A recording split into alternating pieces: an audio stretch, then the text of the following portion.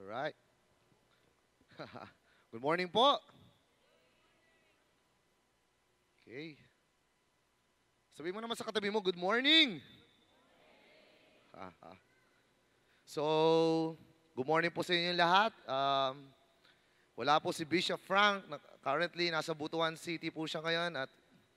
So, today, sabihin mo sa katabi mo, si Kuya Josh muna.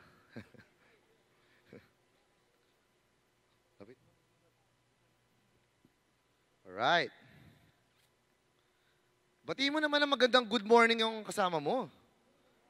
Huwag niyo akong tignan. Tignan niyo yung katabi niyo kasi they have prepared a lot to be beside you today. Amen? Kaya pansinin niyo naman siya. Hello, sabi mo. Grabe, di ba?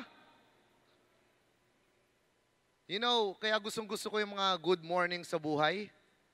Because a lot of people, currently, sabi nga nila sa aking profession, I am, professionally speaking, I am a nurse by profession. And sabi as a medical field, every second, somebody dies. Every second, may namamatay. That's why, for me, from a professional standpoint, good mornings are beautiful. Why? Because if you wake up in the morning, it means you have another shot and opportunity at life. Amen? Kaya yung katabi mo, that's a blessing. Buhay yan eh. Amen? Isn't it so beautiful that God has authorized you for another day in life? Amen? Kaya sabi mo sa katabi mo, huwag ka magpapabebe, tol. Huwag mong sayangin itong araw na to sa problema, sa iyak, sa lungkot, sa nakalipas. Kasi bawat bagong araw is an opportunity. Amen? It's a blessing. It's a God-given gift. It's a God-given blessing. Di ba? Buriin mo yun, sasayangin mo lang yung opportunity na maging walang kwenta? Huwag mo sayangin yun. Amen? Buriin mo, instead na magliligaya ka, instead na magiging more than conqueror ka sa araw na yun, magiging sad ka dahil iniwan ka, dahil pinagpalit ka, dahil niloko ka? Sayang. Di ba? Kaya sabihin mo sa nakalipas mo, you're so yesterday. Amen? Sabihin natin lahat, you're so yesterday. O di ba? Kasarap sa pakiramdam, di ba? Amen? Woo! Sabihin nyo. Isa pa, yung malupit. Woo! Tignan nyo, kapag nag-jogging ba kayo, tapos pagod na pagod kayo, sasabihin mo lang, pagod ka ba? Hindi, di ba? Ang masarap pag nag-jogging ka, tapos sobrang pagod mo, sasabihin mo lang, oh! Bakit? You have accomplished something. Amen? It's also a way to vent out everything that is unneeded inside of your body. Anong kailangan ng katawan natin? Oxygen. Amen?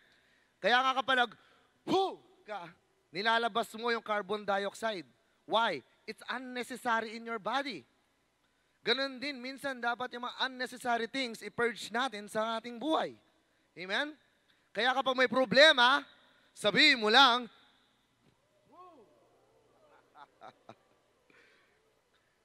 anong sinasabi natin sa aso pag ayaw mo siya? Shoo! Diba? Ganon. O, di ba? Parang ganon lang yan. Kaya sabihin mo sa katabi mo, kaya mong issue yung problemang yan. Diba? Sabi mo sa problema, shoo! Ka nga dyan. Amen? Grabe. Kaya batiin mo yung katabi mo. Diba? Hi! Ako'y nagagalak. Nabuhay tayong dalawa. Amen. So, punta na tayo sa ating, teka lang. Kasi yung sandata ko. Ayan. Natin. Ito ba yung akin? Oh, thank you po. So, ang ating message ngayon, actually, it is also one of my life messages. Palagi ko po itong tinuturo sa mga youth dahil as the TFBC Youth Director, sabi ko nga po kanina, I'm professional speaking, I'm a nurse. So, we are trained to empathize with our patient. And syempre, kasama rin naman sa nursing ang training namin in psychology. Why? Because most problems are psychological. It starts with the brain. Nakita ko yung teacher ko, si Ma'am Lamog, oh, grabe. Shout out po sa lahat ng mga teacher ko sa CLDH. Maraming salamat po sa inyo. Kasi alam ko gaano kalaki ako ang psychological problem nun sa kanila. Promise. Pero grabe. Long hair ako nun eh. Sinabunutan ako papunta sa guidance office. Oh, talaga. Pinutulungan ako eh. Kaya napapasalamat ako sa buhay ng mga tao na hindi sumuko sa akin. At saka sa lahat ng mga tao na saktan ko, sorry and Merry Christmas. Di ba? Dapat hindi Christmas lang ang season of love, di ba? Dapat araw-araw eh. Kaya sabihin mo nga sa katabi mo, bigyan mo nga ng isang matamis sa I love you yan. Amen? Alam nyo, ito lang, bago tayo mag-umpisa. Nakakalungkot eh. Minsan kasi kapag nakikilamay ako, doon nasasabi yung I love you, no? Nakakalungkot at nakakainis. Di ba? Kapag nag-eulogize yung mga tao, Pa, I love you. Ay ba? Para sa mga buhay, huwag nyo i-reserve yung I love you nyo para sa patay. Pambira. Amen? Biri mo, dahil sa pride mo, hindi mo ma-release yung I love you na yan, na yung pride na yan, mawawala pa kapag namatay pa yung tao. Tol, sabihin mo, huwag mong i-reserve sa patay yung I love you. Kasi ang I love you para sa buhay. Amen? Amen? Sabihin mo nga dyan sa katabi mo, I love you with the love of the Lord. Amen? Ako, I always say to my son, I love you. When he sleeps, when he wakes up, kikis ko yan, kahit tulog pa yan, Nak, I love you. Because I know, even in dreams, you can speak to a person, even if they're asleep. Nagkakaroon ng good psychological factor yan eh. When they hear it, even if they're sleeping. Sabi nga namin sa medical field, hearing is one of the last sensations that goes out before a person dies. Kaya bago mag-flatline yan, pwede kang bumulong sa kanya eh. Hindi na nagre-respond yan by speech or by sight or by motor movements, but they can hear you. That's why even when people sleep, eulogize to them. Amen? Sabihin mo, anak, I love you. High level ka na bata. Amen? That's why I always say, kahit ang tatay ko, sabi niya ngayon, di kasi ako pinakalaki ng tatay ko na I love you siya. I speak it. I break the norms of society. Hindi, yung lolo ko hindi nag-I love you sa tatay ko, yung tatay ko hindi nag-I love you sa akin. Hindi ibig sabihin na hindi ako pwede mag-I love you sa tatay ko. Amen? To not to do something is not it's not an excuse to be that person. Amen? Hindi excuse yun. Ganito kasi ako pinalaki. Ibig sabihin hindi ka pwede magbago. Eh habang may buhay, may pagbabago. Amen? Amen? Kaya sabihin mo sa sarili mo, kaya ko magbago. Diba? Sino dito mga old school, gustong-gusto ko yung kantang to, diba? Sabi doon sa kanta, habang may buhay, hanggat ang dugo ko ay dumadaloy, sa'yo lamang. Habang may buhay. Bakit? Habang may buhay, may pag-asa. Ang problema sa may ibang tao, buhay pa yung tao, nililibing na nila.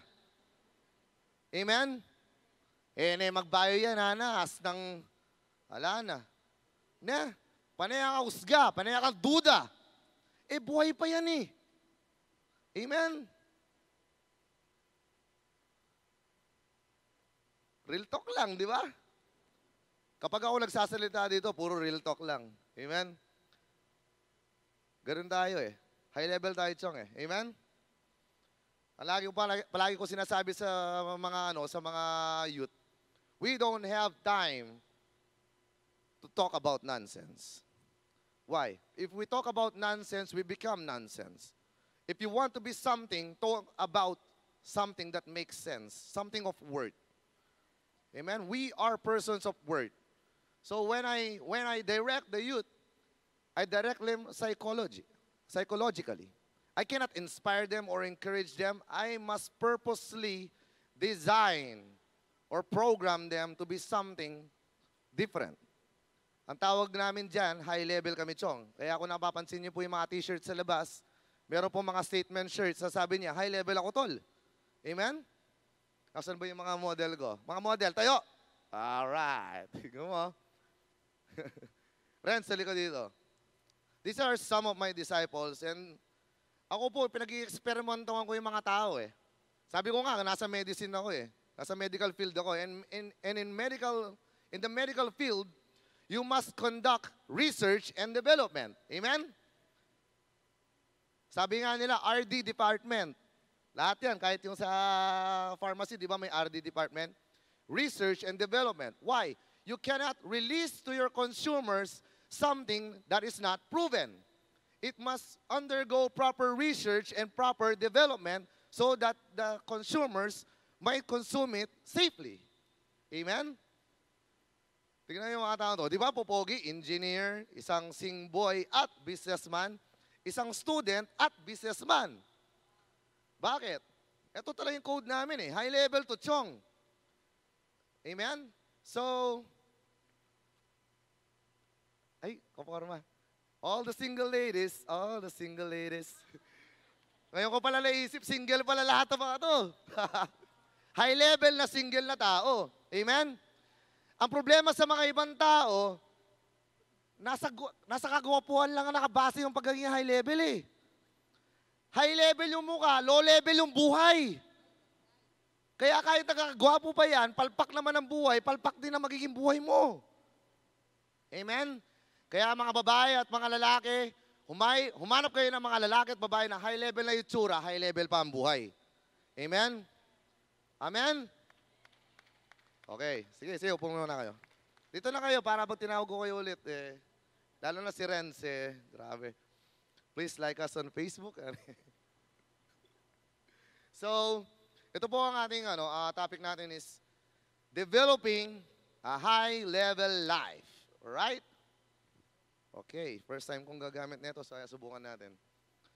First, sabi sa Romans 12:2, basahin nga natin lahat in 3, 2, 1, go!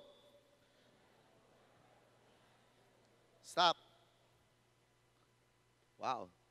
That first sentence is powerful. Do not conform to the pattern of this world. Amen? Alam niyo natutunan ko dito? Sabi niya, do not conform to the pattern of this world. It means this world operates by pattern. Gets niyo? Tingnan niyo ano ang difference ng original sa Class A? Ang original na Nike product, pinagpaplanuhan nila kung ano yung produkto na ilalabas nila. Amen? Ang China, ginagaya nila yung plano ng original na gumawa nun. Bibili ka ng original na Nike, ang ganda. Pinagplanuhan eh. Pero yung pattern nun, ginaya lang ng China, magkamukha yan. But, sabi ko palagi, you know the real test of the original and the Class A? Time. Time will reveal which is true. Bibili ka ng magkapareho kahit gayahin pa ng China yan, susubukan ng time yan, ang original hindi madaling masira through time. Makikita mo, 2, 3 years, 4 years, magagamit mo pa. Pero yung ginaya, alaya pang mga 1 month, sira na eh. Pero magkamuka. Why? It's just a pattern of the original. That's why do not conform to the pattern. Why? Because God says you are an original. Di ba? Original kang ginawa ko eh. Ba't ka nabubuhay bilang pattern? Di ba? Akala kasi natin sa buhay, ang forma-forma maging pattern. Amen? Akala mo unique ka? Ang baduy mo, gaya-gaya ka sa mundo.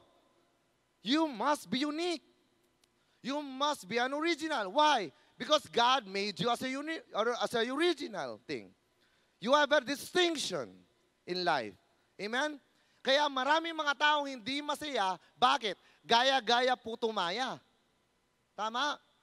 You have dreams, but you rather copy the success of others rather than be successful yourself or generate your own success.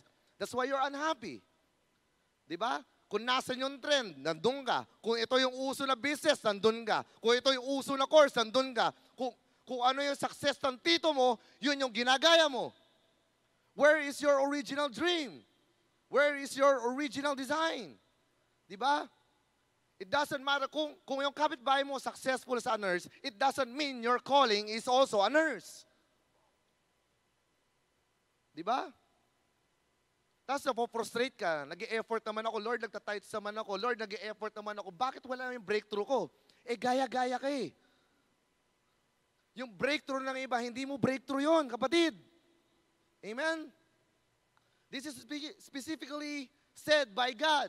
Sabi niya, but be transformed by the renewing of the mind. Why? Ano mo yung maganda sa transformed? The word formed. Why? When you form things, it's personal. Gets nyo? Punta tayo sa konting sex education. Ganito lang yan eh. When a mother and a father go together, they are forming a baby. When they have sex, it's personal, it's intimate. Amen? When the potter and the clay go to work together, he is forming something out of nothing. It's intimate. Amen? Kaya nga nagiging signature item yan eh. Kaya nga mahal yung mga Prada, kaya nga mahal yung mga bagay na handmade. Bakit? It's personal. There's an intimacy between the maker and the product. Tignan nyo, di ba? Ang problema, ang produkto ng Diyos na-spoil ng kasalanan. Kaya nga God is transforming you and renewing you. Amen? Sa lahat ng mga may lisensya, kapag paso na yung lisensya mo, kailangan mo na kumuha ng bago. Bakit? Naluma na eh. You must be renewed.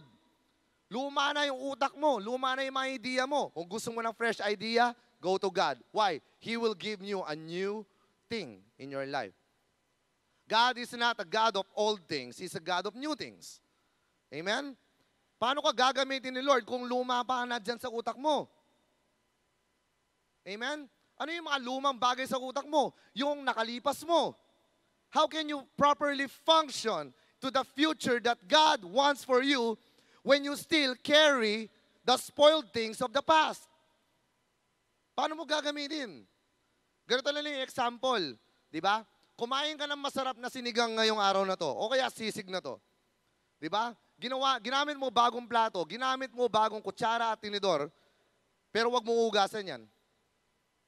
Bumili ka ng bagong ulam, tapos gamitin mo yung parehong plato tsaka kutsara para enjoyin yung bagong ulam. Sa tingin mo, may enjoy mo? Na nandun pa yung lasa ng lumang ulam? Hindi, di ba?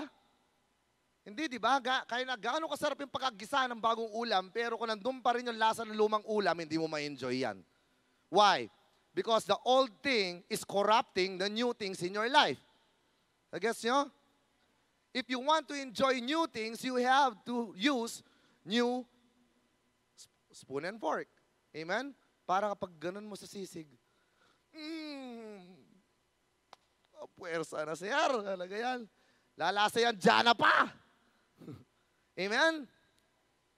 Pero kapag ginamit mo lumang kutsara, kahit na hiniram mo pa sa barkada mo, ilaway niya nandun, kahit na gaano kasarap yung sisig, wala mo aliway lasa tol. O siyempre, nandyan na yung kinain na kangkong ng barkada mo. Amen? Kaya kung gusto mo ng bagong bagay sa buhay mo, mga kapatid, you have to renew your mind. Amen? So, sabihin mo sa katabi mo, nasa introduction pa lang tayo, tol. Amen? Sino dito dumating para matuto? Alam mo yung problema ng mga tao, tignan nyo lang, real talk lang to. Lalo na sa Facebook, ang daming mga taong walang napatunayan pero ang galing-galing nila. Nakakainis. Di ba? Ang palagi ko sinasabi sa mga kabataan, tignan mo, umulan lang ng konti, nag-i-expect sila na wala ng pasok.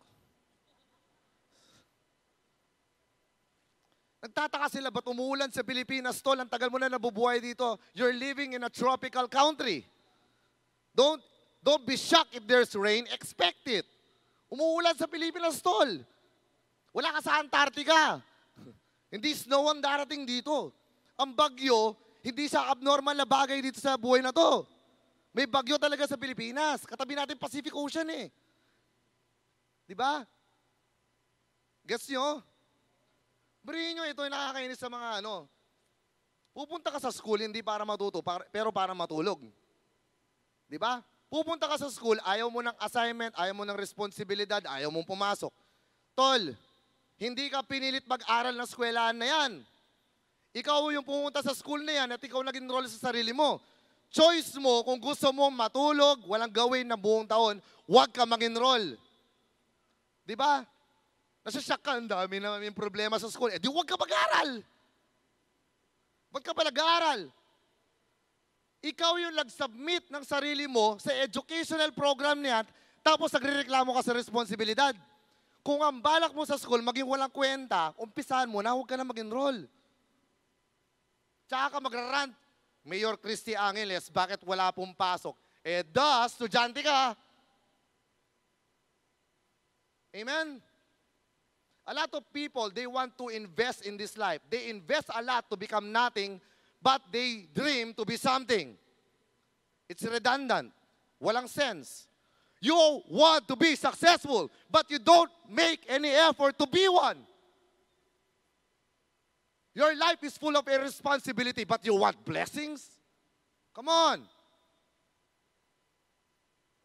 Real talk lang. Amen? Ang palagi ko sinasabi sa mga tao, ganito lang kasimplihan mga tol. Sabi ko, paano kung kahit makumpleto mo lahat ng simba sa buong year, but if your mind and your spirit is physically not here, it doesn't matter. Baka masyak ka pag pumunta ka sa langit, hindi ka pala tatanggapin doon. Bakit? Because yung intention mo dito sa church iba. Actually, pumunta ka sa church para mag-grocery. Pagkatapos. Actually, pumunta ka sa church para makipagkita sa crush mo. Actually, pumunta ka sa church para mag-Starbucks mamaya. Not with the intention to learn from God. Di ba? Ang palagi ko sinasabi sa mga tao, kung aya-aya sa tao pero hindi ka aya-aya sa Diyos, wala pa rin kwenta yun, tol. Amen? It's just plain, simple, common sense. If you don't have a relationship with God here on earth, what relationship will you have with God in heaven? Eh dito pa lang, wala ka ng relationship sa Kanya. Simple lang. Real talk lang. It doesn't matter what you do. Eh, ginagawa ko to para kay Lord. No! It is what God wants you to do for Him, not you can do for God. Lord, ginagawa ko naman to. Have you asked your King what He wants you to do for Him? Tandaan nyo yan, mga kapatid. If you don't have a use to the kingdom of God here on earth, what use do we have to the kingdom of God there? Our usefulness here, our relationship with Him here on earth determines our usefulness and our relationship with Him there in heaven. Amen? Huwag niyong lukohin yung sarili niyo. Huwag natin lukohin. Hindi ako exempted dun. Lahat tayo hindi exempted dun. Amen? We are authorized by God to live here on earth for His purpose. Not for your own purpose, not for the purpose of this world. Amen? Yun ang pinag-aaralan natin dito, mga kapatid. Trust me, I know this what I'm speaking. Because this message I developed because I am a Baptist kid. I am a pastor's kid. I saw this church from being nothing to being something. That is my passion of being here. Hindi ako nagpastor dahil anak ko ni Bishop Frank. Hindi ako nagpastor at nag-youth pastor dahil sa tatay ko. Nagpapastor ako dahil sa Diyos ko. Because I found a relationship with God. I found out that relationship with religious people is not the form of change that will be given. Pero nung basag na basag ako, nakahanap ako ng relasyon sa Diyos ko at yun ang babago sa akin, hindi tao. And because of that embrace of His relationship with me, it urged me to serve my changed life to the world so that I can change others. That is my drive. Kaya ano yun doon sa mga nag-uusga sa akin, I love you with the love of Lord. Ganun lang kasimple yan, mga tol. Amen? I'm not here to serve man. I'm here to serve God. Amen? Kaya sabi natin dito, to develop myself, I must develop my mind because if I develop my mind, I can improve the performance and the function in life. It's so important. Amen? Napaka-importante na ito. The problem with people, tignan nyo ang palagi ko sinasabi sa mga estudyante. Don't go to school to study. Don't go to school to compete. And don't compete with your classmate. Your classmate is not your problem. Your enemy is yourself. Compete against yourself. Minsan kasi ang basehan ng pag-aaral mo kung sino yung top 1, top 2, top 3, tapos meron kang self-pity, meron kang low self-confidence, ba't di mo tignan yung sarili mo? Amen? Birihin mo, you are spending energy, time, resources. Birihin mo, effort mo yan para maging walang kwenta ka. Gigising ka na maaga, maliligo ka, gagastos ka ng tubig, sabon, mamamasahe ka, mag-e-effort ka, tapos wala kang gagawin sa school.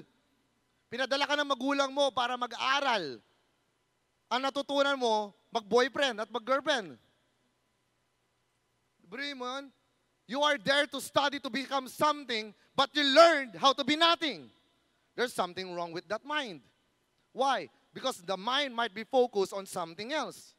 Amen? Di mo na sinasabi mo, Kuya Josh. Tol, naintindihan ko yung sinasabi ko. 7 years ako nag-nursing. Diba? Akala kasi ng mga youth, hindi ko naintindihan yung sinasabi ko eh. Lahat ng kalokohan na binabalak nyo pa lang, ginawa ko na. Kaya mas naiintindihan ko yung mga kabataan.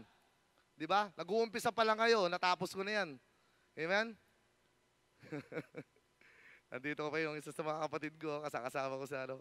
Kuya Ryan, shout out sa iyo. Bro mo yan? Nag-aaral ako as a nursing, tapos nagtatrabaho kami as a distributor. Joke lang. Hindi ko na i-elaborate yun. Pero God is good, you know.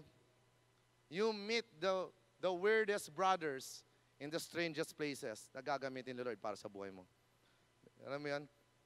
Kaya nga sabi ko dito, there are 3 aspects that we must develop and balance. I talked about the mind, right? Tingnan nyo ha. I will show you this. First is we must develop, these are things that we improve in our life. First is we develop our mental aspect. We go to school because that is our mental gym. Amen? Diyan nag-workout yung utak mo in preparation sa laban mo sa kinabukasan. Amen? Nagigets nyo? Ang problema sa mga pinadala, biruin mo, in-enroll ka para mag-gym, ang ginawa mo, nagsorbetes ka. Ano mangyayari? Sayang yung enrollment, di ba? Di ba? Imagine mo, Tito Arnold, di ba? Kunya in-enroll mo si Gabo para mag-gym, mag-workout, tapos ang ginawa niya, kumain lang ng Hershey's. Sayang yung purpose kasi hindi na-fulfill yung agenda doon sa lugar na yon. Para ka pa sa pag-aaral, nandiyan ka para mag-workout yung utak mo, iba yung napalakas mo sa buhay mo. Amen? You also develop our physical aspect and also our spiritual aspect.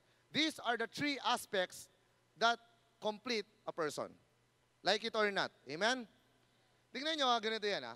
I will show you something that I learned through my experience in life. Tingnan nyo. Minsan, ang mga taong physical, di ba? People who are physical first, their physical does not mean they are mentally strong and also spiritually strong.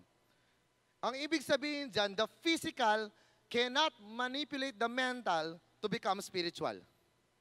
Gets nyo? Kaya mayroong mga tao malalaki ang katawan, mahihina ang utak at mahihina din ang spirito. Bakit? Hindi kasi may influensya ng physical, yung mental aspect mo, tsaka yung spiritual aspect mo. That's true, di ba? Secondly, some people are brainy high, but they are weak physically. Right? Why? Because the mental cannot dictate the physical and the spiritual aspect. But you know, tingnan nyo ang kagandaan doon sa spiritual aspect. the spiritual aspect can manipulate the mental aspect of a person and the physical aspect of a person. It's the only aspect in our lives that can dictate the other two important aspects of our lives. Nagets nyo? Over and over in the Bible, you find people who are mentally incapable, but because of the Spirit of God, they become capable. You can also see people who are physically incapable, but they are spiritually enabled. That's why it completes them. Napansin nyo? So, tingnan nyo. Dito sa buhay na to, we invest a lot in our mental aspect, and we also invest a lot in our physical aspect. But one of the aspects that we lack investment in is our spiritual aspect. Bakit? Minsan yan hindi natin sineseryosong pakay ng buhay natin. Tama? Pero yan yung aspetong kailangan mo. Bakit? Lahat ng tao takot pumunta sa impyerno eh. Amen? Kaya, just to save their souls, they show up at church without the serious intent to seek God, but just to check their attendance so that they can be disqualified to go to hell. Gets nyo? Di ba? Pwede mo tanungin mo na sa sarili mo, gaano ba ako kaseryoso dito? Ba't ako nandito? Nandito ba ako para sa ibang tao? O dahil tinulak lang ako, dahil in-invite ako? O dahil dito talaga ako para hanapin ng Diyos? Di ba? Sabi ko nga kanina, tandaan nyo yung sinabi kong quote, kung kaaya-aya sa tao, pero di kaaya-aya sa Diyos, wala rin kwenta. Amen? So, tignan nyo dito First example is, and Jesus grew in wisdom and in stature, in favor with God and man. See? Jesus grew in wisdom, in stature, in favor with God and man. He's a complete package of the spiritual, the mental, and the physical aspect. Di ba? Eh, malakas kasi yung Espiritu ng Diyos. Does it mean He's not mentally capable? No. When Jesus speaks back then, namamangha mga tao, namamangha mga crowd. Why? Because of His teachings. And He's also physically capable. He's a carpenter. Hindi siya taga-utos sa mga bagay. He can do things. Amen? Kaya wag natin ipalusot sa atin na hindi, basta importante, mahal ko ang Diyos. Mga kapatid, paano mo na didictate yung mga importante sa buhay? Ang Diyos ang didikta lang kung ano yung importante sa buhay mo. Amen? Yung mga sinasabi mo yan, palusot yan. So, see? Sabi dito, tignan nyo kung ano yung mga criteria ni Lord. But the Lord said to Samuel, do not consider appearance or his height. Sometimes that is the basis of our resume in our lives. Good looks, strong appearances, but you know, the basis of God in this life is, sabi niya, for I have rejected him. Why? The Lord doesn't look at the things that people look at. People look at. That's why sabi niya, do not conform to the pattern of this world. What you're seeing is what you look at from the pattern that the world has given you.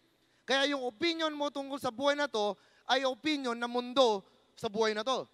But God said, don't look at this life from the perspective of this world. Look at this life from the perspective of heaven. Di ba sabi sa Bible, set your minds on things above. Why? Because if your mind is set on the things of this world, it can only understand this world from the perspective of the world.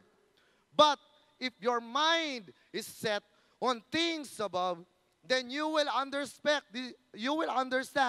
this worldly life from the perspective of heaven. Amen? You know why? Because the perspective of heaven is better than the perspective of this world. Kaya tayo emotional kasi yung emotions natin is over our mind. That's why our actions are not dictated by our mind, but actually dictated by our emotion. Di ba? Ang dami mga Kristiyano na emotionally unstable pa. Ang bilis ma-hurt. No, a Christian is not emotional. A Christian is a professional of life. Amen? Biro mo, Kristiyano ka, emotional ka. You are an emotional wreck. Why? Di mo ba makita yun? Bakit kaya? Bro, mo kung kailangan naging Kristiyano, doon ka ba naging emotional unsteady? Dapat emotionally strong ka na. Bakit? Kasi dati yung emotions mo nagro-rule sa'yo. Ngayon, yung utak mo na nagro-rule sa buhay mo. Bakit? Kasi ang namumuno sa utak mo, ang Diyos. Amen? Amen? Amen? Sabi mo sa katabi mo, huwag ka muna matulog, tol. Amen? May kama sa bahay. Sabi dito, tignan nyo ha. Sabi 1 Samuel 16-12. Look at David's appearance. He was glowing with health and had a fine appearance and handsome features. Why? Because the mind rules the body. That's why whatever is in, di ba? Kasi kung ano nasa loob natin, yun na magra-radiate sa labas natin eh. Amen? That's why God looks first at what is inside of you, because whatever is inside of you dictates what people can see outside of you. Diba? What is inside that radiates outside? Diba? Anong laman ng buhay ko, yun ang nakikita ng mga tao sa akin. Kaya marami mga Kristiyano, tinatawag nila yung sarili nila ng Kristiyano, pero yung mga tao hindi na nabalibales sa kanila. Bakit? Baka iba yung laman sa loob. Baka sa labas kasi nakalagay 5552 na, pero pag bukas mo, pusit pala. Maraming busit sa loob. Amen? Dapat pag nakikita ka ng mga tao, nabibless pa lang sila. Pag nakikita ko si Mrs. Montero, sabihin lang, uy, Diyos ko, high level to Chong. Nakaka-bless. Amen? Represent ka dapat eh. Pag nakikita ko si Tito Jojo, nakikita ko milyon eh. Amen? Pero ba't yung mga ibang mga Kristiyano, ito, lumaki akong ganito eh. Lord, sabi ko, bakit yung mga ibang Kristiyano, tawag nila sa sarili na Kristiyano pero hindi nakaka-bless? Amen? Malayo pa lang sila para ako sinasaksak sa puso. Bakit? Punong-puno ng ano eh, parang feel na feel mo. Alam mo yung mga tao, kahit hindi mo sabihin sa kanila na pinag-uusapan mo sa likod nila, nadidiscern nila yan. Nadidiscern nila yan. Akala mo, hindi mararinig yung balita na sinisiraan mo yung tao, pero madidiscern ng tao yan. Bakit? Pwede mo itago, but the truth will always come out. The truth. Tandaan niyo yan. Pero yung mga tao ko, hindi mo na kailangan magsalita, pero mababless ka. Amen? They stand out. They don't need to testify. Their life itself, the light inside of their life, it testifies. Amen? Mapapabless ka na lang sa kanila. Pwede pong pabless? Bakit? Grabe po eh. Nakikita ko yung liwanag sa loob mo ang tindi-tindi. Bakit? Nangingibabaw eh. Di ba? Yung iba nanginginig lang eh. Dapat nangingibabaw. Hindi nanginginig. Di ba? Amen? Sabihin mo, mangingibabaw ka, kapatid. Bakit? High level ka, tol. Amo. Di ba? Tignan nyo, sabi ko dito, God does not look in our disability, but in our capability to be used as He created us to be. Amen? Tingnan nyo, I love to read the Bible. Why? It shows me what I'm capable to do. Hindi ako binabasa yung Bible para ma-bless ako. Binabasa ko para malaman kung sino ako. Amen?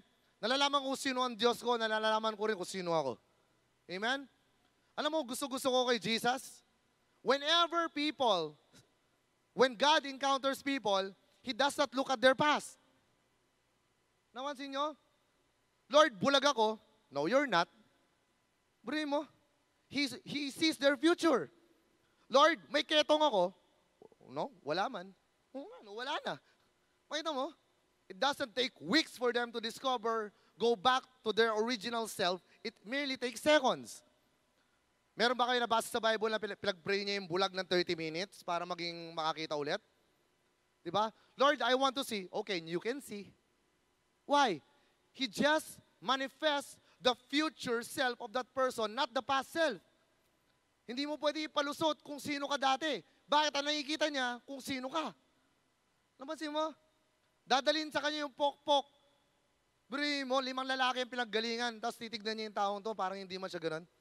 Bakit? What she sees that person is what they can be, not for who they were. Napakaganda mga kapatid. Kaya kung Kristiyano ka, you're still performing under your past life, You must now discover that you must not perform according to your past. You must perform according to the future that God wants for you. Amen? Eh kuya, 85 years old ako. It doesn't matter. God can still use you habang may buhay. Amen? Walang excuse. Diba? Kada hinga, I can do something. Because I am something. Because God is something. Amen? Ganun lang kasimple yun. So, it's all about mental conditioning and mind setting is so important. Amen? Tignan mo kung ano yung mga mental conditioning na ginagawa natin dito sa church. Ano yung dinidictate natin? This is our mental conditioning. Every morning, I suggest you to recite it. Why? You are conditioning your mind to function according to what you declare to yourself. Ang dami ko nakakausap, sasabihin nila, ala na akong pera, sapak ko pang problema. Ot ipaprophesy mo king sarili mo yung makanita. Huwag yukoy eh. Kakasabi mo lang. Siyempre, ganun magiging performance ko. Marupok kong tao eh.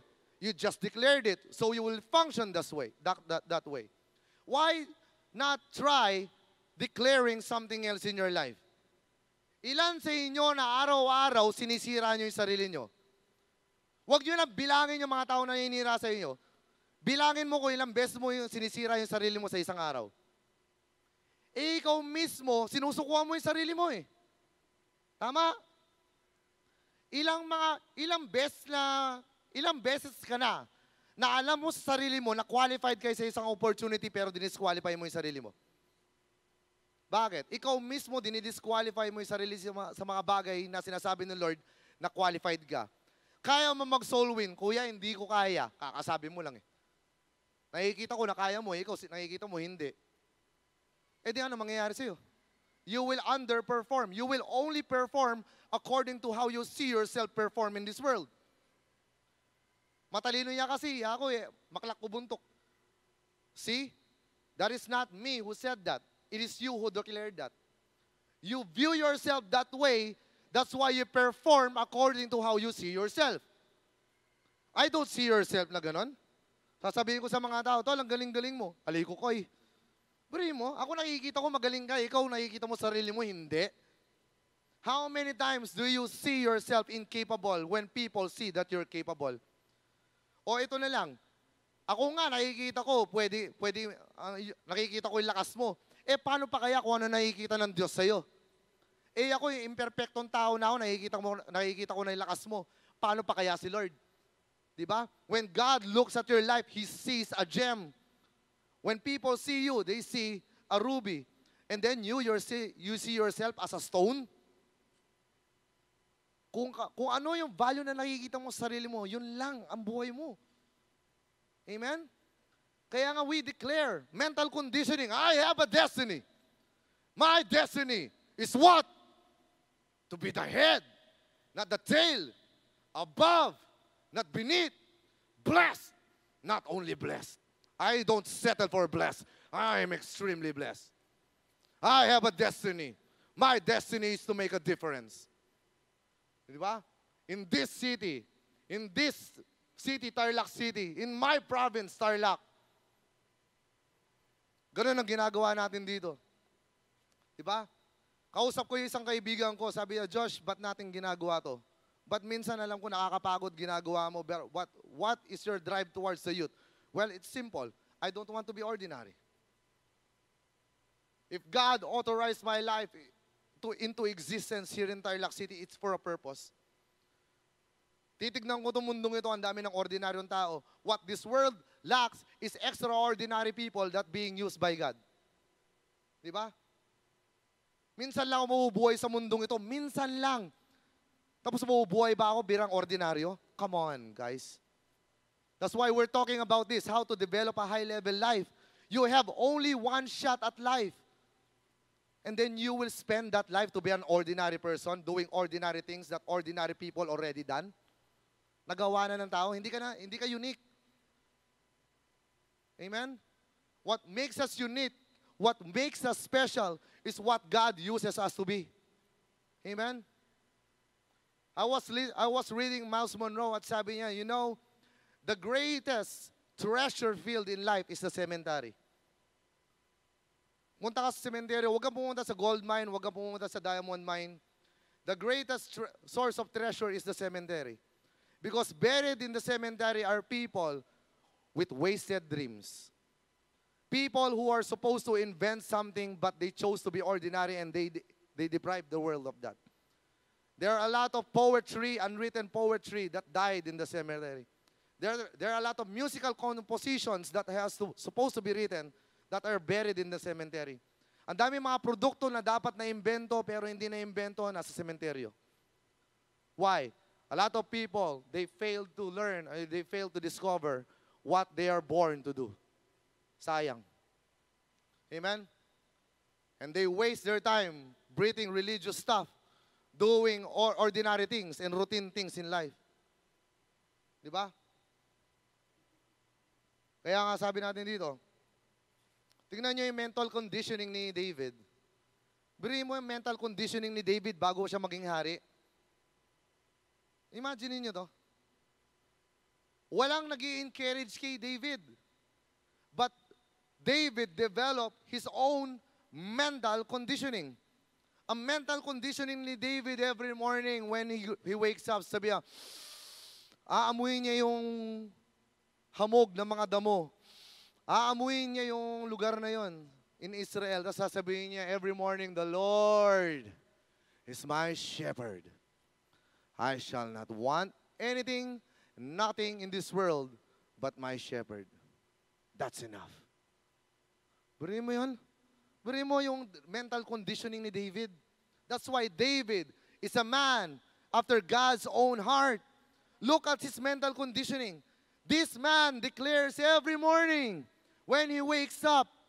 Ikaw, ano yung mental conditioning mo paggising mo? Whatever your mental conditioning in that day, that is also your performance and function in that day. Tignan niyo yung mental conditioning niyo. Unang-una sa paggising niya, daming problema. Uy, may layon na parating, parang kakatay na naman ako. Pero mamaya ka na mula layo, and the Lord is my shepherd. Hallelujah. I shall not be or ever be in want. Hallelujah. Grabe yun, no? He makes me lie down in green pastures. He leadeth me beside still waters. He restores my soul.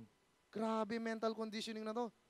Birihin mo, ilan sa inyo, pagod na kayo na hinahanap ang green pasture. Bakit? Ikaw kasi naghahanap eh.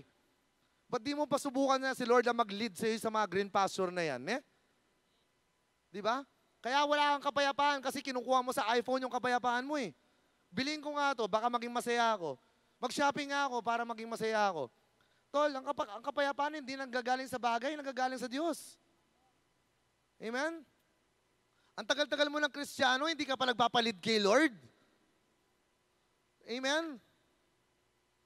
Why don't you try that the Lord be your shepherd from this day forth so that you will experience a high-level life? Birihin mo high-level life yan.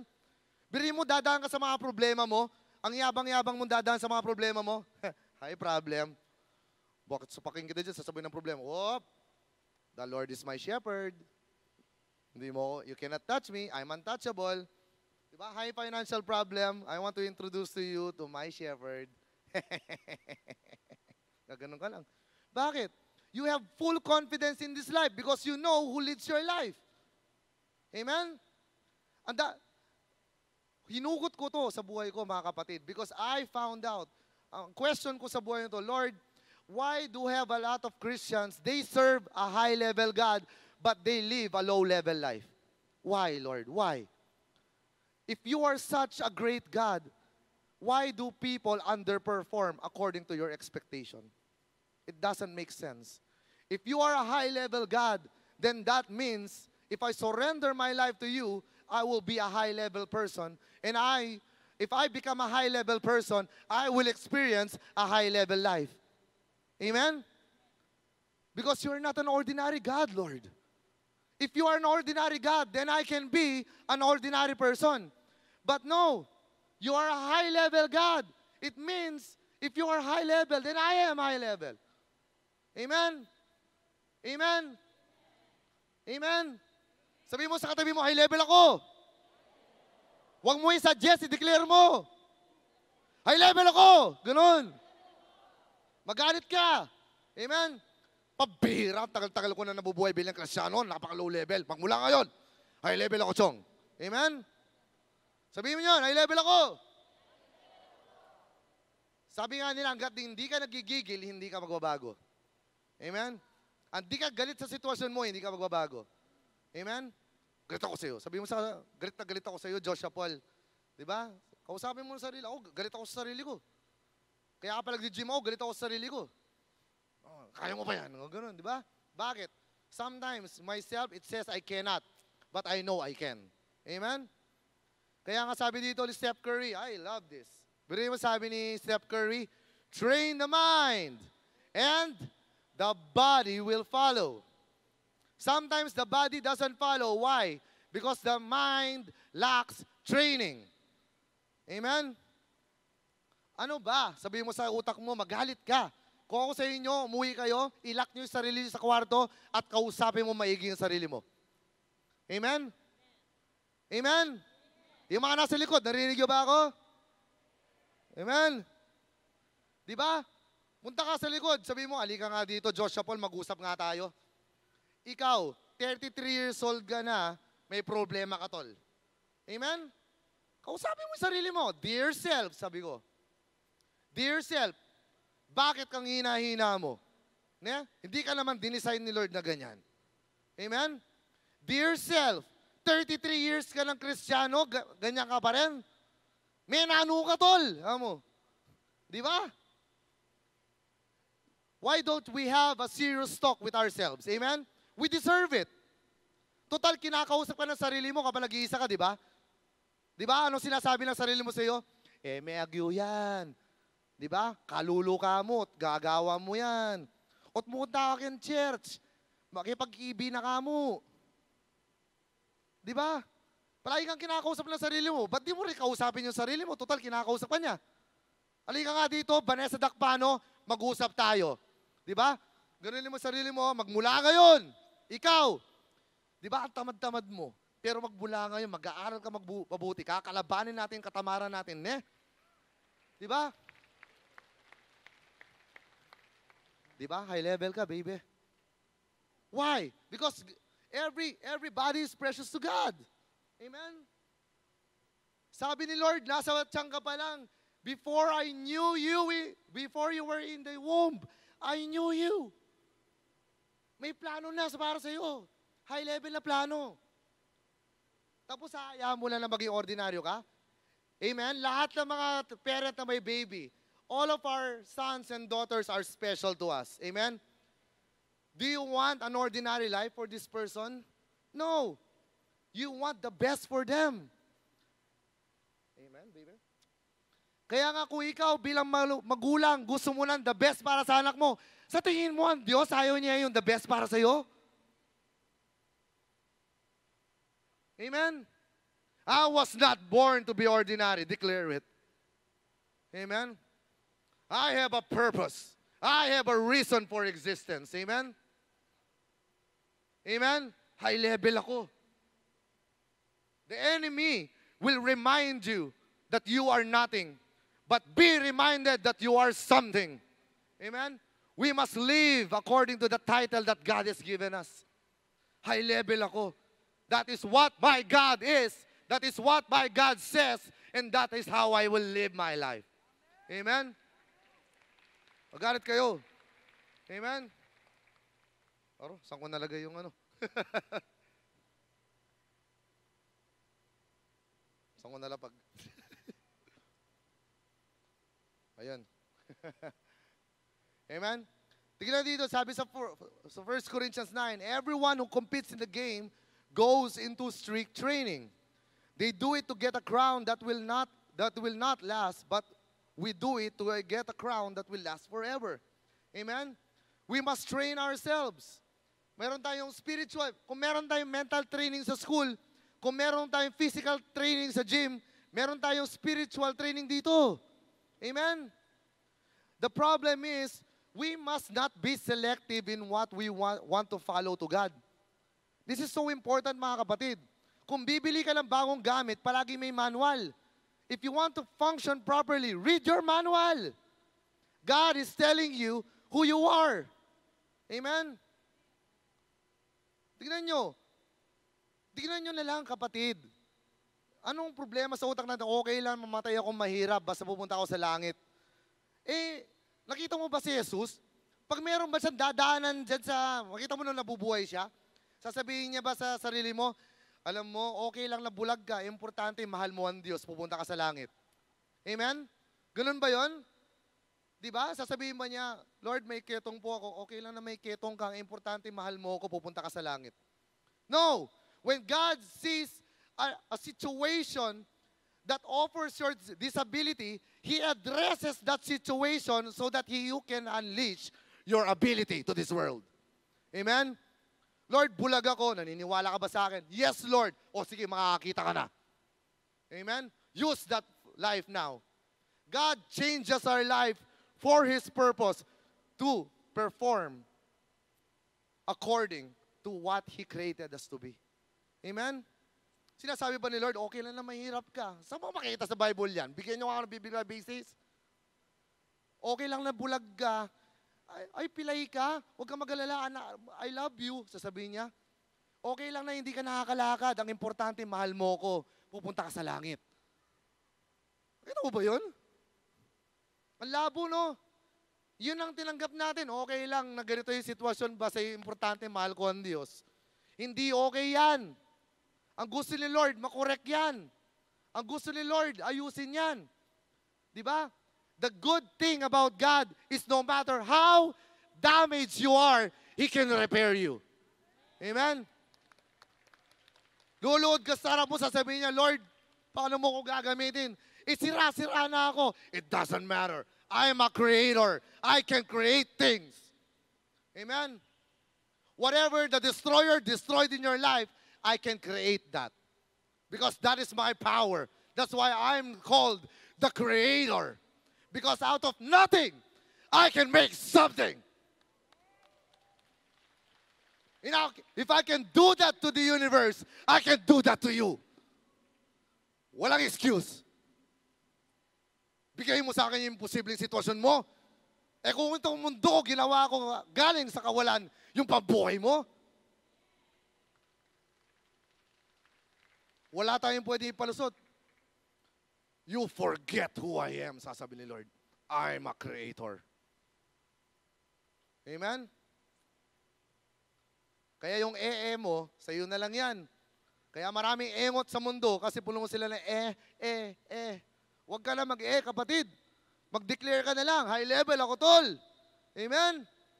Amen? Sabihin nyo naman yun. Grabe. Di para sa akin to. Para sa inyo to. Amen? The question is, who or what is influencing our mind? Amen? Sino ba talaga nag-i-influence sa akin? Tinatawag ko yung sarili kong Kristiyano, pero sino talaga may influensya sa utak ko? Ang tanong. Amen? Tingnan mo, kung nood ka na nood ng K-pop, mamaya-maya, kahit na morena ka na, maputi ka na. Di ba? Pati nga pansit ng Koreano, kinakain mo na eh. Kaya ang dami mga youth, hindi na kumakain ng kanin, samjitsal ng samjitsal. Bakit? Kung ano kasi yung pinapanood nila, kung ano yung may influensya sa buhay nila, ganyan eh. Di ba? Kaya ang daming bakla eh. Bakit? Hindi naman kasalanan maging bakla. Ano bang pinapanood mo, tol? Kasi tawa ka lang tawa kay Vice Ganda kasi naaaliw ka, mamaya-maya, okay lang siguro maging ganun. Amen? Totoo yun. Di ba? You are being sidelined from your original purpose. Why? Tandaan nyo, not every opportunity comes from God. The devil also gives you opportunities so that you can be distracted from the opportunities that God gives. Amen? Ang dami ko nang best narinig to. Pasensya ka na, cell leader, hindi ako nakapag-church. Bakit? May blessing kasi si Lord. Tingnan mo, magbibigay ba ng blessing si Lord na mawawala yung attention mo sa Kanya? Di ba? pasensya na, hindi na ako nakakapag-cell group kasi may blessing si Lord, binigyan niya ako ng trabaho. Say what? Ibe-bless ka ni Lord na mawawala yung attention mo sa Kanya? Di ba? Binigyan ka ng bagong kotse, tapos sasabihin mo galing kay Lord, kaya hindi ka na nakakapagsimba? Mga kapatid, kung kaya nga i-bless si Lord, kaya ka rin bless ang kalaban para ma-sidetrack ka niya. Tandaan mo, nung tinempt si Jesus, sabi niya, di ba, I can offer you all the kingdoms of the world. Kaya i-offer ni Satanas yan. Pero tandaan mo, the world can bless you, yes, but it is a temporary blessing. But when God blesses you, it is from this life to beyond this life. Papalusot mo. Di ba? Hindi naman, kahit hindi ako nakapag-church, kapag live stream ako. Kasi, importante, kahit na nasa bahay ako, basta importante, mahal ko sila. Ano ko, home-based Christian? Saan napunta yun? Ano ba yan? Di ba? Ano ba? Mga kapatid, saan pwede yun? Kunyari, pwede po kayong gamitin mag-asawa? Tayo po kayo. Di ba? Pwede ba? Ilang taon na po kayong mag-asawa? 45 years. Pwede ba na magtatagal ang relationship nila for 45 years kasi tatay lang yung nag-e-effort? Di ba? Pwede ba yun? Importante, mahal naman ako ni Lord kahit abakla ako. Ano yun? Saan mo nagaling yun? Di ba love, it changes? Because that person loves you so much, you change towards the direction of that love. Amen? Amen? Di ba? You grow together. Tumigil na ba kayo mag-grow together? Hindi, di ba? Every day you learn something new. For 45 years, they have been learning together. That's why they have been growing together. That's why they are together. Amen? That is love. Kung mahal mo talaga si Lord, and then you grow together with God. Amen? You are walking hand in hand with God. Buriin mo yun? Grabe. Hallelujah. Sabi mo sa katabi mo, hallelujah. Sabi nga dito, because whoever or whatever has an influence over our mind is the one that influences our life. Do you agree with me with this? Who influences you? Kaya nga sabi dito sa Romans 8 verse 6, the mind governed by the flesh is death, but the mind governed by the Spirit of life and peace. What governs your mind? Who governs your mind? Amen? Amen? Sana maisip natin to. Mayroong personal things. Sino talaga may influence sa buhay ko? Real talk lang. Makipag-usap ka sa sarili mo. Di ba? Mind setting is the key to a set life. Tandaan nyo, palagi kong sinasabi sa mga youth, parang cellphone ang buhay mo. Di ba? Kapag hawak ko itong cellphone na to, ibig sabihin ng cellphone yung umahawak sa buhay ko. Amen? Who is in control of this cellphone? The cellphone or me? I am in control over this cellphone. Amen? It means, if I am in control of this cellphone, I have the power to set things in this cellphone. Yung settings ko, yun ang gusto ko. Hindi yung cellphone yung nagsiset sa buhay ko. Amen? Ikaw ang may-ari ng buhay mo. Sa tingin mo, wala kang option na i-set yung mga bagay sa buhay mo. Amen? Nai-gets nyo? Amen? Kaya nga, you have the power of choice. That's why you have the power to decide. You made a decision to go here. That is the power of your choice. It means you are tweaking a setting in your life so that whatever the setting is in your life, ganun magpa-function ang buhay mo. Tama? Tama ba? Lahat tayo may cellphone. Alam niyo yung mga setting ng cellphone nyo. Kung gusto nyo i-volume down yan, magvo-volume down yan. Kung gusto nyo patayin yung cellphone, mapapatayin nyo yan. Di ba? Ang buhay mo, ganun din. You have the option to set things in your life. The question is, what is the setting of your life right now?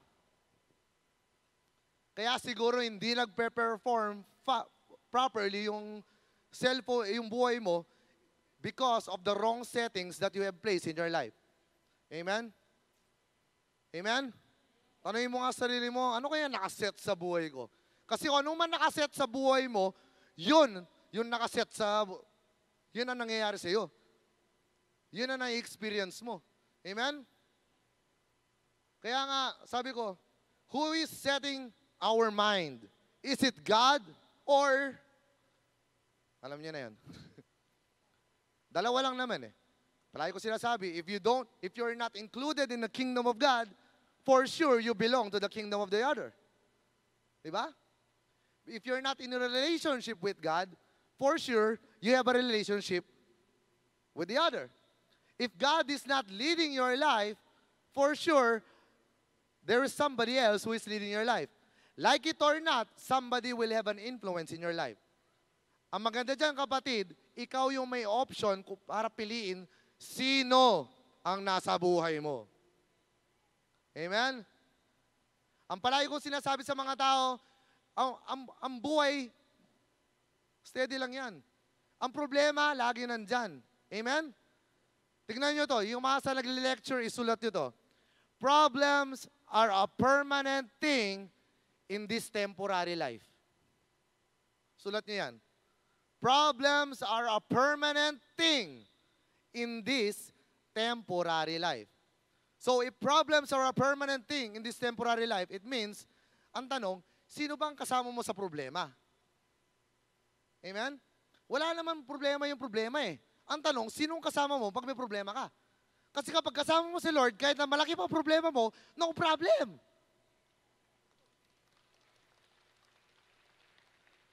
Pero bakit may mga problema na binubugbog ka? Ibig sabihin, iba yung kasama mo, kaya nabubugbog ka. Kasi kapag kasama mo sa problema, si Lord, hindi ka papabugbog ni Lord. Sasabihin ni Lord sa iyo kapag kasama ka sa problema, I will not leave you nor forsake you. Go behind my back. Walang bubugbog sa iyo. Uupak dyan.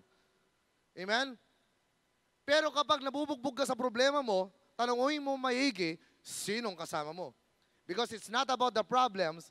The question is, who is with you during the storm? Amen?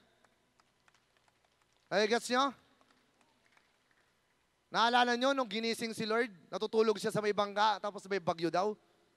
Para nga kay Lord, hinihele lang siya ng bagyo eh. Biro mo, ginising siya sa nilapitan, Lord, Lord, Lord! Ang problema mo.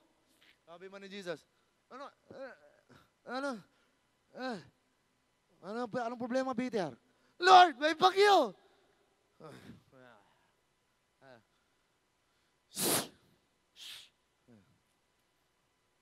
Wala naman bagyo, sabi niya yan. Balik na ako matulog. Pero mo yun, wala naman sa kanya yung bagyo eh. Ibig sabihin, wala naman, hindi naman porket may bagyo, walang bagyo. Basta kasama mo si Kristo sa bangka mo, walang bagyo.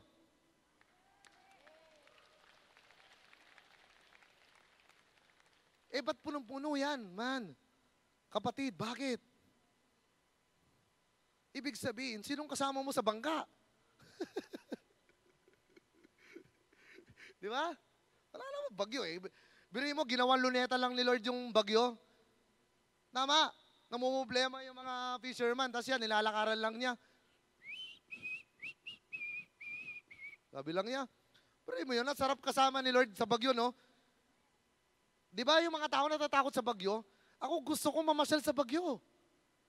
Biro mo, sarap, kumikidlat, umaalon na gano'n, tapos namamasyal lang kayo ni Lord. Hoy, nakita mo yung thunder na yan? Ginawa ko yan. Wala nga yan. Lakas ang hangin, no? Pero mas malakas ako. Di ba? Lalaki ng mga alon, no? Pero mas malaki ako. Ang ganda na ito, no? Pero yun, wala. Walang kwenta sa kanya yan eh. Di ba? Tama?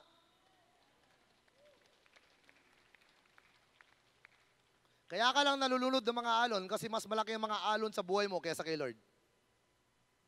Oh. Real talk. Amen? Kaya nga, who is our God? Ang problema sa mga Kristiyano, they know God, but they don't know who He is really. Kilala mo ba si Jesus? Oo. Sino siya? Niligtas na tayo. Hanggang doon lang ang kaalaman mo. Tama?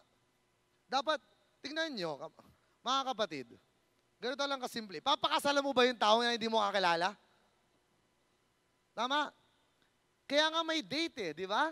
Si Tito Jojo, tsaka si Tita, ilang years kayo nag-date bago kayo kinasal? 5 years. Bro mo yun? 5 years to get to know each other. Di ba?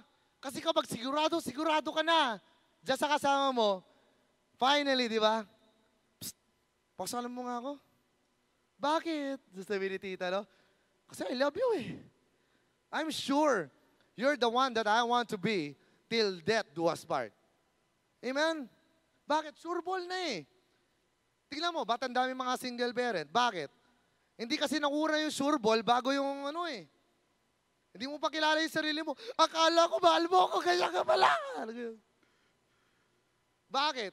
Kasi nauna yung abs, nauna yung pogi, bago mo nakilala talaga kung sino siya. Amen? Tama? Aray ko, ang dami yata mga may hugot dito. Tama ba? Ganun yun Ako nga, nung nakilala ko si Det, pinipwersa na kami ni Airpat ko na ikasal. Kakasagot lang sa akin But it took us 3 years. Why? It is not about being forced to get married. I want to get to know the person that I'm marrying, right? I want to enjoy. I want to learn who is that. Who is Badet? Who is this person that I could possibly spend the rest of my life with? That's the problem with a lot of Christians. They want to spend eternity with God, but they don't know who God is. Ang labo. Kaya nga kahit na tinatawag mo sarili mong Kristiyano, hindi mo na magkilala ang Diyos mo, kaya wala kang buhay. Nakatulad sa ng Diyos mo. Excuse my voice. Amen? Gets nyo? We must know who God is first. Because if we want a relationship with the Creator of heaven and earth, we must know who He is. Amen? Sabi nga dito sa Revelation 21, 6-7. Di ba? I am the Alpha and the Omega, the beginning and the end. To the thirsty, I will give water without cost from the spring, water of life. Those who are victorious will inherit this. Tapos biruin mo, sasabihin niya sa iyo, I will be their God and they will be my children. Tingnan mo, does God want you to have an ordinary life? The intention of God is for you to have a victorious life. Why? Because God is a God of victory. Amen? Ang palagi kong tinatanong sa tao, meron bang mas iibabaw sa Espiritu ng Diyos? Bakit ka may sakit? Bakit ka malungkot? Bakit ka may utang? Bakit ka may problema? Kung ang tinanggap mo, sinuko mo ang buhay mo, at tinanggap mo ang Diyos sa buhay mo, bakit may nakaibabaw na ibang spirito sa buhay mo? Amen? Because nothing dominates God. God dominates everything. He is a high-level God. Amen? Death and life has nothing to do with Him. Amen? I always ask people, sabi ko, sa tingin nyo, where is the victory? Is it when God said it is finished on the cross? O nung pinanganak siya sa mundong ito? Amen? Yung unang iyak ni Jesus, nung sanggol pa lang siya, nanginig na yung impyerno. Bakit? Alam nila, the boss is here. Amen? You can read it over and over in the Bible. Satan did not even attempt to fight God. Bakit? Alam niya talo siya. Walang laban. Kaya nga lumuluod yung mga demonyo sa kanya eh. Mas nauulo ka pa nga nakikilala ng mga demonyo si Jesus kaysa sa mga Kristiyano eh. We know who you are, sasabihin nila. Kilala ka namin. Ikaw yung dati naming hari eh. Pero mo yun? High level, si Lord. Naglalakad pa lang siya, makikilala siya ng demonyo. Anong gusto mo sa amin? Tapon mo na lang kami sa baboy. Ayaw nilang lumaban. Bakit? Wala silang laban eh. Ganon ka high level ang Diyos mo. Buruin mo yun. Amen? Kaya nga, buruin mo nung pinanganak siya, open heaven, and then heaven is roaring, in excelsis Deo. Because the last time that the King of creation walked on earth was in the Garden of Eden. Then finally, the King is born again here on earth. Buriin mo, nagsa-celebrate ang langit, in excelsis Deo. Gloria, gloria. Talo ka na, sabi ng ano. We won the victory. Grabe. High level ang Diyos natin, mga kapatid. Reality check tayo. Ang Diyos na namatay sa atin ay Diyos na buhay mong muli. Amen? Amen? Kaya sabi dito, in the beginning was the Word, and the Word was with God, and the Word was God. Amen? Tignan nyo mga kapatid, I am baffled. Namamangha ako. Bakit ang mga tao, pag binabasa nila yung Bible, hinahanap nilang katapusan ng mundo? Lilindol lang, ngayon na si Lord, parating na. Ano ganyan? Tama? Ba't hinihintay nilang matapos ang mundo? Di ba pag binuksan mo yung Bible, there are 3 beautiful first words in the Bible. When I was lost, when I read that first words, it means hope. Sabi niya, in the beginning. Amen? Genesis 1:1. Bakit? Kasi akala mo tapos na yung buhay mo, pero sabi ni Lord, nag-uumpisa pa lang ako. Amen? Because I am not the God of the end. I am the God of beautiful beginnings. Amen? High level ako. Lord, wala nang pag-asa yung buhay ko. I am just beginning. Sasabihin ni Lord. Amen? Lord, anong I am just beginning. I'm just beginning. Amen? Sabihin mo sa sarili mo, Lord, nag-uumpisa ka pa lang sa buhay ko. Amen? Kung patapos na magsalita ang mga tao sa akin, Lord, ikaw nag-uumpisa ka pa lang. Amen? Because you are a God of beautiful beginnings. Amen? Kaya nga mga cell leader, that's why you're leading. Because we are people who deem ourselves, our lives hopeless, but we found hope in Him. In the beginning, Lord, grabe. I thought it's the end, but you're just beginning. Amen? God is a God of beautiful beginnings. Kaya nga sabi niya dito, mga kapatid, di ba? That's why Jesus must influence our life. Why? Because He is the way, the only way. Sabihin mo sa sarili mo, Jesus is the only way. The problem with us is we try to find the truths in this life. Kaya tayo naloloko eh. Kaya tayo ang daming sira-sira na tao eh. Amen? Ang problema sa mundo, mga kapatid, ito palagi ko sinasabi sa tao, listen to me. There are a lot of fake things in this world that pretend to be true. Amen? Kaya maraming tao nasasaktan kasi akala nila totoo, yun pala hindi. Amen? If you want to save yourself from hurts and pains, there's only one way. There is only one source of the truth, and that is Jesus Christ. Kasi hindi ka lolokohin ng Diyos, kapatid. Pwede kang lokohin ng tao. Pwede kang lolokohin kahit lang sinong tao. Lolokohin ka ng mundo. Pero ang Diyos, ni minsan, hindi ka niya gagamitin at lolokohin, kapatid. Amen? Sasabihin niya sa iyo, I am the way. Why? Because I am the author of life. I am the source of the original way of life. Di ba? Kaya nga sa amin, I am the way, the truth. Ako lang katotohanan sa mundong ito. At ako lang ang source ng buhay sa mundong ito. Bakit? Kasi akong gumawa ng buhay. What better source of life but the creator of life itself, mga kapatid? Di ba? Huwag na tayo maggaling-galingan na magplano sa buhay natin. Huwag na tayong maghanap pa kung saan ang buhay talaga sa buhay na to.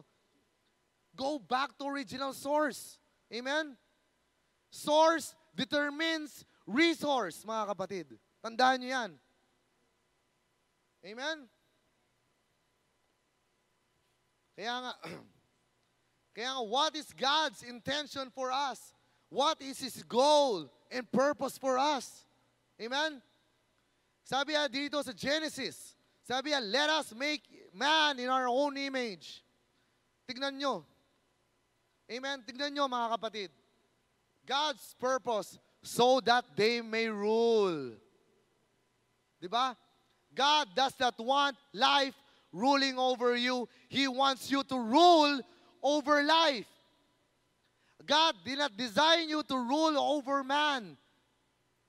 Hindi kanya dinicide, ako dapat mag-rule sa iyo. Hindi. What God designed you to be is for you to dominate this life. For you to dominate your studies. So that you can dominate your finances. So that you can dominate your success. So that you can dominate your health. Amen? God designed you. Buri mo yun? He designed you. He engineered you to function as a high-level being in this life. Amen? Amen? Sana maintindihan niyo yun. Nung gustong gawin ni Lord yung tilapia, ginawa niya muna yung tubig. Bakit? Kasi gagawin niya yung tilapia galing sa tubig. Amen? Nag-gets nyo? Nung gustong gawin ng Diyos yung baboy, ginawa niya muna yung lupa. Bakit? Kasi galing sa lupa, magagaling yung materyales ang panggawa niya ng baboy. Amen? Source determines resource. But when when God came to the point of creating you, it became personal. It became personal, mga kapatid. Ang galing ng Diyos. It took God 5 days to prepare the environment before He made you. Step 1, step 2, step 3, step 4. On day 5, sabi niya, it is very good. Day 6, everything is good. Now, I will now make man. Buriin mo yun? Nung ginawa ng Diyos yung akasya, He has the intention for you. Kasi kapag ginawa ka ni Lord noong day 1, patay ka. Wala kang oxygen. Amen? Everything that God did from step 1 to step 5 was in preparation of making you. Nung ginagawa ng Diyos ang tilapia, iniisip ka niya. May enjoy ni Tito Jojo to, sabi niya, pag prinito to. Amen? Nung ginawa ng Diyos yung manok, iniisip ka niya. Sabi niya, balang araw may enjoy ni Charles to sa mang inasal. Amen? Birihin mo yun, yung sobrang advance mag-isip ni Lord na prepare niya lahat para sa iyo. Tapos ikaw, magiging suicidal ka lang. Tapos magiging malungkot ka lang. Hanggang ngayon, NASA, hindi nila ma-explain kung paano na-form yung universe. They spend billions studying the complexity of the universe. But God just painted the stars at night so that when you're tired, you will look up and you will say, kay buti-buti ng Diyos. Buri mo, inisip niyo yun? Someday, Di ba, Tita Melanie will look up in the stars and she will be reminded of how I love her. Biruin mo yun? Tapos papadaanin ko pa yung isang shooting star para maging masaya naman siya. Biruin mo yun? Everything lives for you. Biruin mo yun? And when it came to the time to make you, sabi niya, what better materials to make man but to make man from myself. Sabi niya, let us make man from my own image in our own likeness. Biruin mo yun? High level ka? Nakakalungkot. Kaya ako naging life message to eh. Biruin mo nung gagawin ka na ng Diyos, hindi ka niya kinuha sa tubig. Ang ginamit niyang materyales para gawin ka ay ang sarili niya. Di ba? Imagine nyo to. Go back to the verse. Sabi niya, oh, look at this. When I made the fish, I made them out of water. But if I will make man, if I will make Eliza Montero, I must find the perfect, di ba? The perfect ingredients of victory, which is me. The perfect ingredient of strength, which is me. The perfect ingredient of truth, that is me. The perfect source of love is only me. The perfect source of success and favor, and that is me. Amen? Kaya nga, that is you. God made you from His own image and His own likeness. Is God the God of sickness? No. What is He?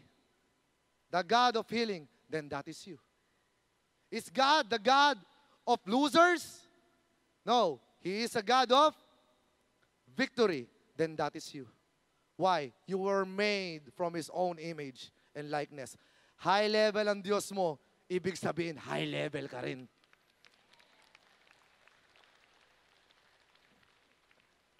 Dahil ang gusto niyang function para sa iyo, ay maging high level kang tao. Diba? I never wanted you to be dominated by life. I want you to dominate this life. This world is designed for you to dominate and subdue. Amen? Kaya hindi ka dapat nanggagaya ng pangako. Hindi ka dapat nanggagaya ng strategy ng success mo. All you need to do, my friend, is to develop a relationship with your Creator. Then you will discover yourself. Amen? So simple. Amen? Sabi niya dito, di ba? Tingnan nyo to, ganito na kasimple. Life verse ng TFBC to. But I want you to show you. TFBC, look at me. Kung sino nagpaplano, ganun ang plano. Amen? Gets nyo? Pag bomba nagpaplano, bomba din ang plano. Amen? May gets nyo? Kung sino ang nagplano, sigurado ganun yung plano. Di ba? Kung kurap ang nagplano, sigurado may corruption mangyayari sa plano. Nagets nyo? Kaya kung sino ang plano, ganun ang plano. Naintindihan nyo? Ang tanong ko, sino nagplano sa atin? Is a God an ordinary God? Because if an ordinary God planned our life, it means there are ordinary plans for us. Ay, gets nyo? Ngayon, kung ang Diyos hindi siya ordinaryong Diyos, ibig sabihin, yung mga plano na pinag-uusapan dito sa Jeremiah 29:11, hindi ordinaryo.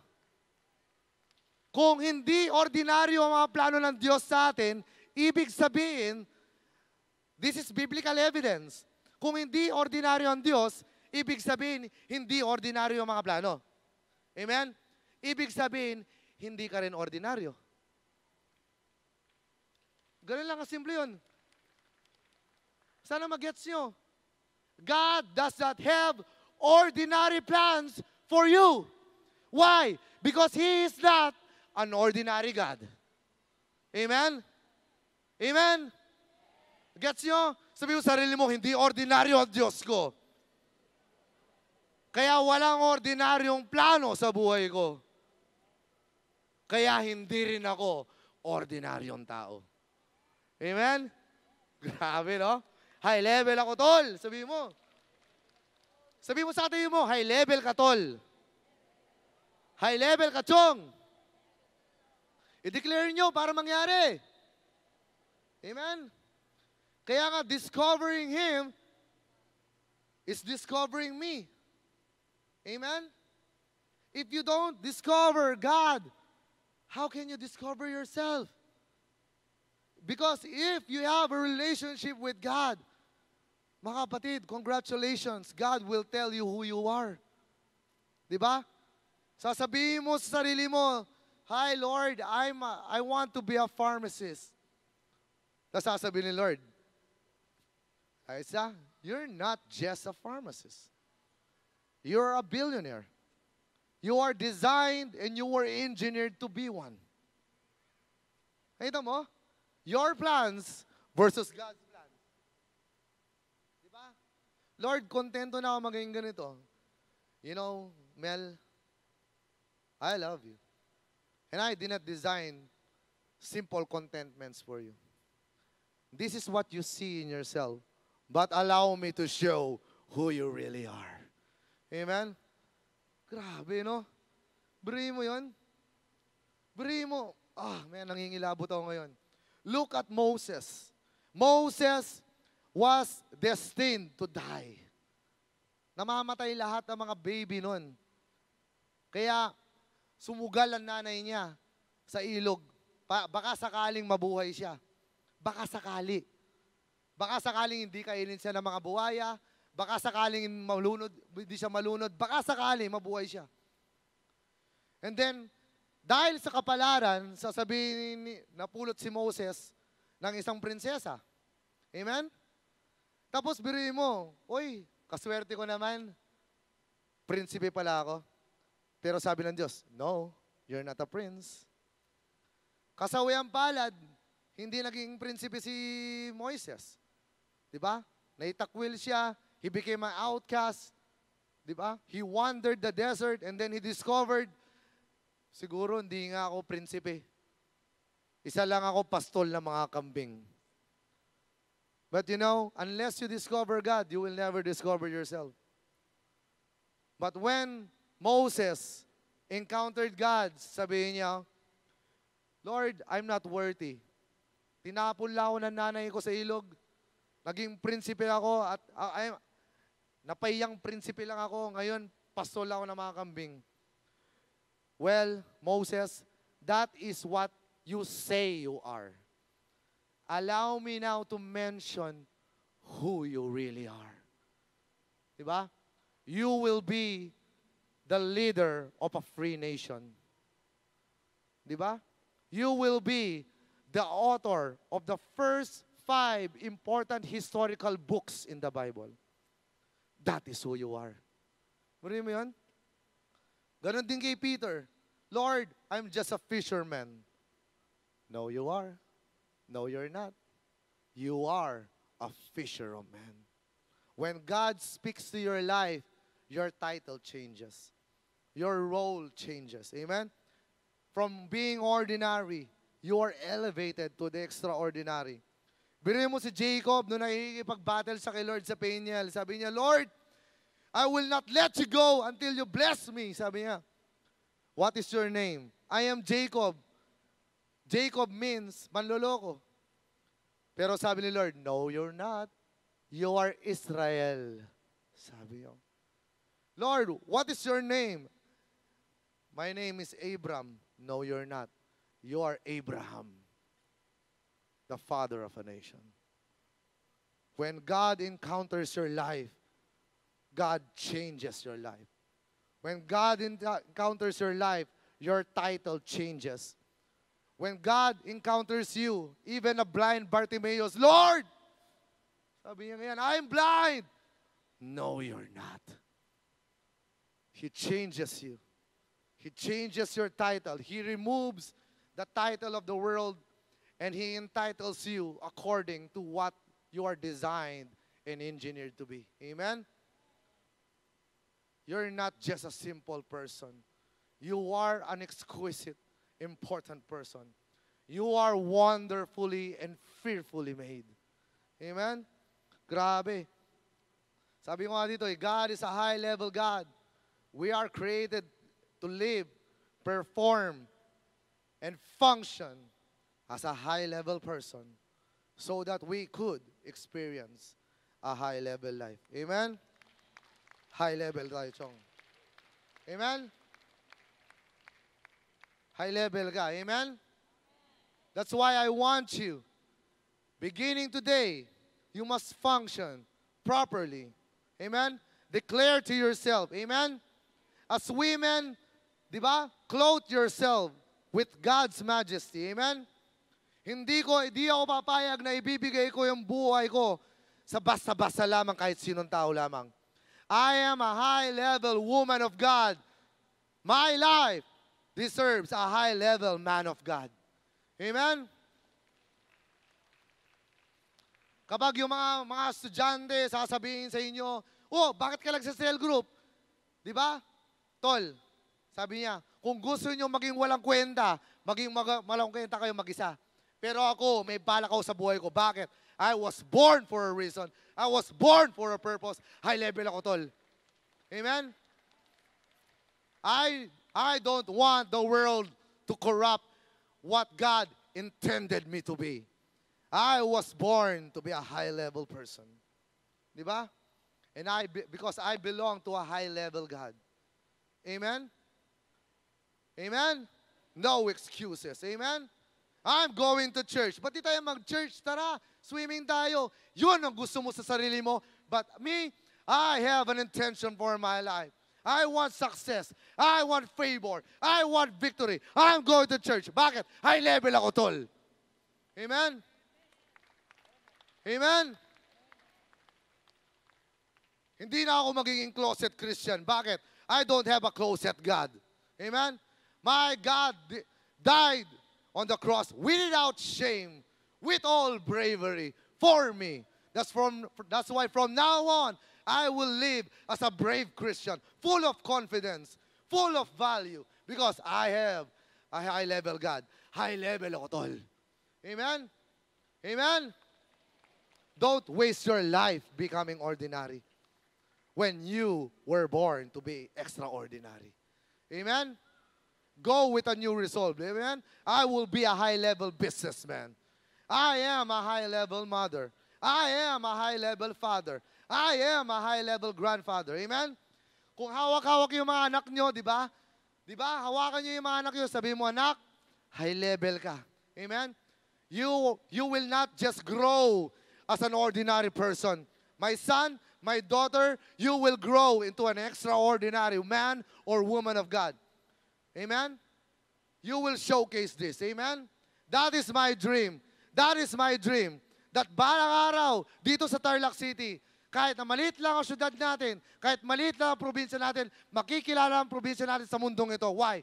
Tarlac City, Tarlac Province will be the source of high-level people. Amen? God will show the world His glory. Amen?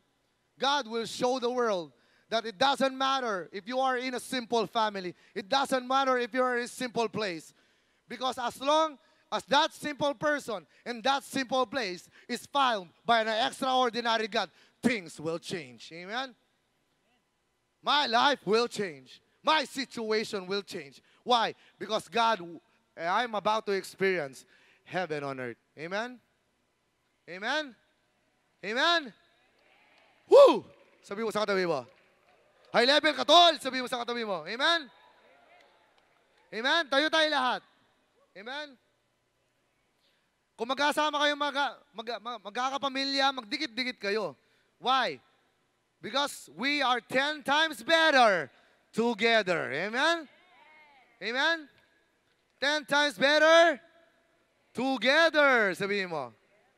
Amen? Sabihin mo sa katabi mo, I love you.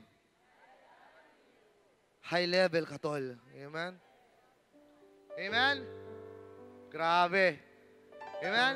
Let's all close our eyes and let's raise our hands. Amen? Lord, thank you, Lord. Thank you, Lord, for being our God.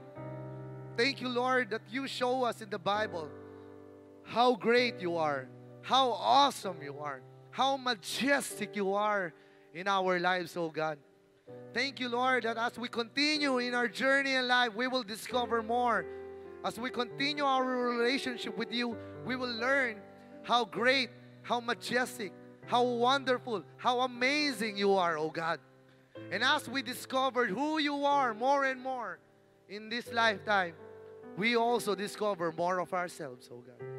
And thank you, Lord, that this church, this TFBC family, we are born with purpose. We are born with intent, oh God. There is a reason why we exist. It's because, Lord, you, oh God, is a high-level God. And we are created to function and perform as a high-level person because you love us so much, oh God. Thank you, Lord, that from this day forth, each and every one of us will perform and live a high-level life, oh God. I declare heaven on earth be upon our family, oh God. If there is sickness, there will be healing, oh God. If there is defeat, there will be victory, oh God, in Jesus' name. Lord, the students, their campus will see what God will do to a young student that is loved and found by you. Thank you, Lord. Thank you, Lord.